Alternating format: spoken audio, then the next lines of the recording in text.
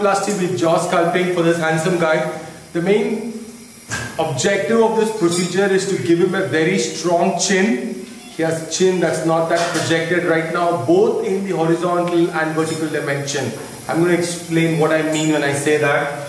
So you can see the lips. I think he's very familiar with these dialogues. He's laughing. Yeah, so the lips are pretty thick. And you can see this is a very deep fold. This is because this height of the chin is not adequate for him. So we need to augment this, and we've planned to do it by 7 to 8 millimeters. But not only this, we're also going to bring it forward. So this is almost like a square now from this side. So once it comes down, it's going to come down this way. So we've got about 14 millimeters of plan to augment it in this direction, which will eventually translate to about 10 mm on the horizontal and 8 on the vertical. So when we do that, what basically is going to happen is his facial proportions are going to improve. So his lower third of the face is not that strong right now. So we're going to make that proportional to his middle and upper third. And we're also going to make the chin broader and more in the front direction. So the procedure is done from inside the mouth. The anesthesia is given from the nose, and usually patients tend to stay with us for about 4 to 5 days at least. And this is going to take me about an hour and a half. Thank you.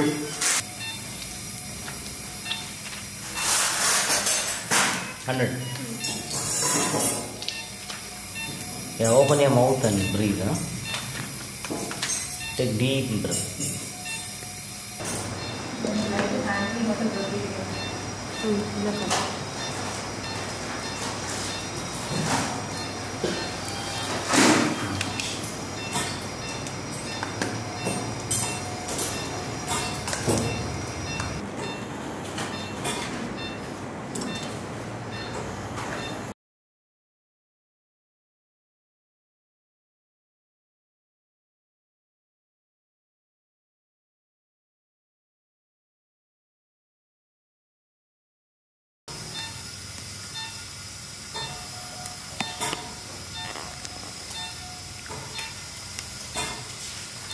So you can see before and after genioplasty with jaw sculpting here.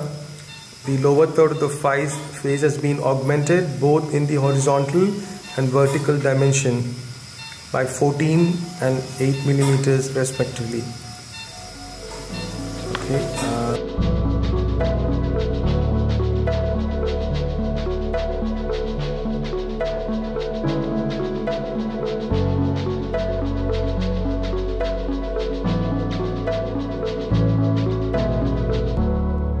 Surgery, no swelling. Swelling, it's looking thick. It will become thinner than this, 100%. Wait for some time, sure. Because the lip muscles are like this, okay? I am pulling it with this here. So it will go inside and become small.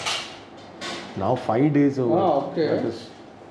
I also feel numbness here. I also hoping for the best. It will happen. But 100%. when I see the mirror, my first image, if anyone see first nose and lips. See in this position. This position may differ. Chin and nose. Correct. No, there will be huge improvement. You don't worry. Also, your upper lip will be little bit different. Little. Because these muscles are pulled. No, this must see your upper lip here. It is not looking very good. It is a little flabby. Okay. Not tight. It will become tight now. Okay. You see later on. Observe all the changes. Wait for 3 months.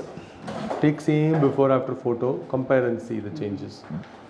Lower lip, lot of changes. Upper lip, very little changes. Chin, huge change will be there. Upper lip, I have a little bit concerned. Lower lip only. Upper lip. Okay. Now also it is good, looking good. Upper lip.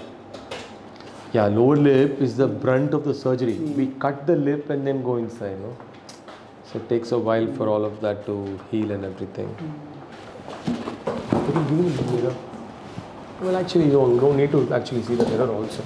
Need put another gloves, tha.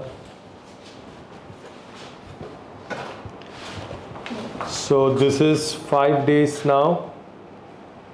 This is genioplasty, jaw sculpting.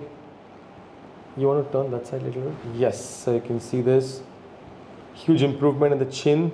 Okay, now straight. Like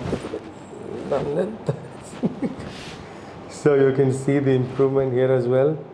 So the chin has become totally proportional to his face.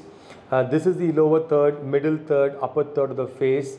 By augmenting the chin, by giving it that extra amount of projection, by giving it that support, that growth or that excess that gives the proportion to the face. Then we're also going to show some more views. Look at my side, please. So you see here, this angulation was also correct. He had a small step there, a little double chin, and that's going to go also. You can look up. Yeah, you can see this view too, where you can clearly appreciate the difference in the facial height. Alright, so we go back to the first view. Down. Yeah, so you can see in this now, even the subtle change. I was just explaining to him about the upper lip subtle change. The lower lip is swollen. This is all swelling because the surgery is done in this part of the chin, and once it heals, then all of that is going to be really nice.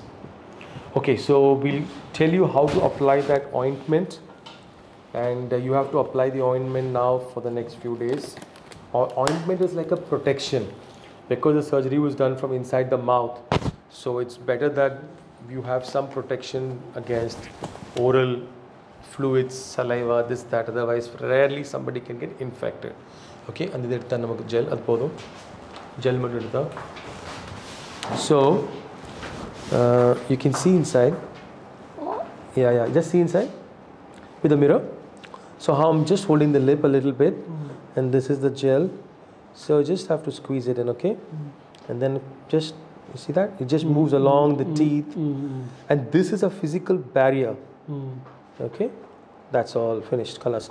Do not pull your lip to see that thing. Only this you have to do. That's all your job.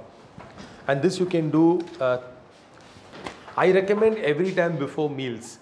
So before breakfast, before lunch, before dinner. But then you can do it even 4 times. If you're having tea also, no problem.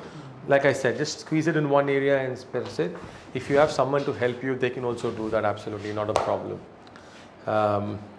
Next thing, don't sleep on the sides, because you know it's strong, but people sleeping on the sides less than 1 month before can move the segment even by 1 or 2 millimeters. Third thing is, don't give any chin support or any people make kids sit on your lap. Suddenly you can have some trauma, this and that.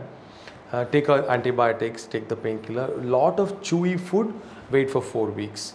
Otherwise you can eat pretty much everything like rice, fish and dal and all that. Okay? Right.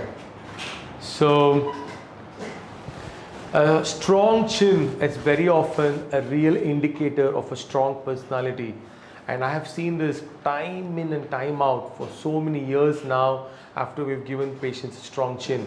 This is because it's a personality that gets improvement. But like I say, a lot of my patients, they also have significant improvement in their speech.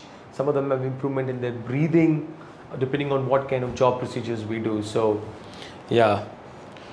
But you remember, bone takes minimum 4 weeks to heal. So we have to be a little bit more cautious for that much time. Okay? Right. Thank you.